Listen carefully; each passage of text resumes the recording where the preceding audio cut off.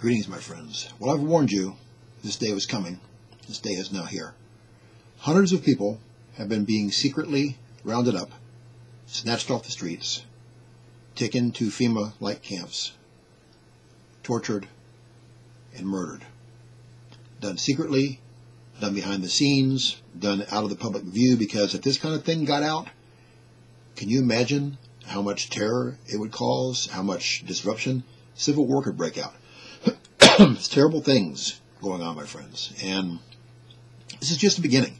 This is going to be so widespread soon that after the bride of Christ is gone, the babies and little ones are gone, and the imminent rapture, harpazo catching away, this will be commonplace everywhere, all around the world.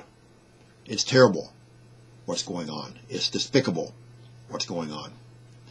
And the people that are being targeted right now, snatched off the street, are gay people. And this is wrong. It's wrong to treat them that way. Do I agree with the gay lifestyle? No.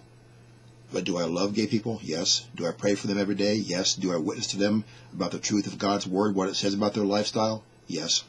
I want to see them all go to heaven. I don't want to see anyone, gay, straight, whoever you are, end up in hell because you're living against God's Word.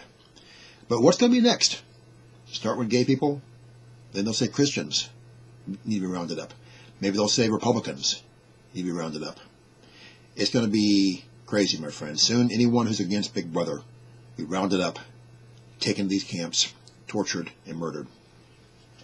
And understand that things are only going to get worse. They will only get worse from here. The world is toast, my friends. It's finished. It's history. It's kaput. Jesus Christ is your only hope.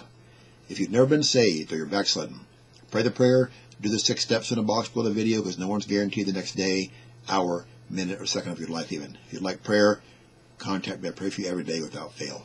True Christians, witness and pray for the lost daily at your job. If you're not doing it, do it now. If you are, great. And look up. Our redemption draweth nigh. We fly soon. Please share this video with everybody you possibly can. May God bless you. And please wake up, my friends. Will you be next to be snatched off the street and tortured and killed? Find Jesus today. Bye.